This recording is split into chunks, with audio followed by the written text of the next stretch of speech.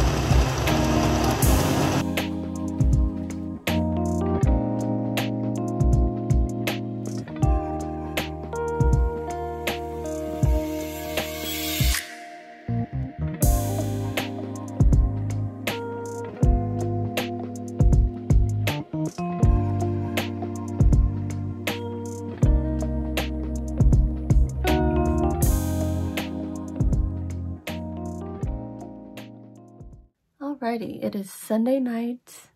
I am finally checked out, showered, skincare, everything's done. I can lay in bed and read my books, which I'm really excited about. By the way, excuse the pimple, and I'm currently wearing my retainers, so if I sound a little different, that is why. But I wanted to follow up on the books I'm reading before I end this vlog. I did stick with Butcher and Blackbird, and I'm still reading this. I'm enjoying it. But instead of The House in the Cerulean Sea, I ended up picking up Misery by Stephen King. And I'm reading this as well. And then yesterday, I started reading Haunting Adeline. And then I have one more. To brighten up all the darkness I'm reading, I also started I Hope This Doesn't Find You. So these are the 4 books I'm reading right now. And it's kind of crazy because the dark books I'm reading, I mean, they're different authors, different worlds, but I am finding some parallels going on, which is a coincidence. Like, for example, these 2 books, the main characters are authors, and they are in some form of danger, so I thought that was kind of funny. And then we've got these 2 books, which have the element of torture.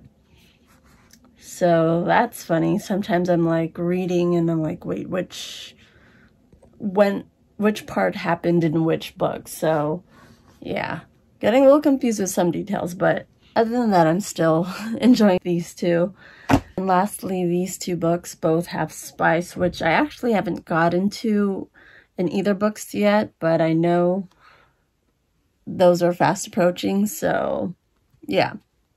I just found those details funny, that there's some similarities in all 3 books I'm reading. And again, to kind of lighten up all the darkness I'm reading, I did start I Hope This Doesn't Find You, which I think this is the book I'm furthest in right now. Yeah, so that's what I'm currently reading, and I don't know if I'm gonna read a bit of each of them tonight, or kind of want to get into Haunting Adeline since it's such a thickie. And then maybe I'll finish up with I Hope This Doesn't Find You just before I sleep. So yeah.